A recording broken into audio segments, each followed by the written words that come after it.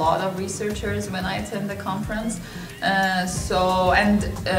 Also there's a lot of connection to IEEE, so we're involved with the terahertz technical committee of IEEE. That again gives us a lot of exposure to other researchers. We get involved with other workshops that microwave theory and techniques organizes.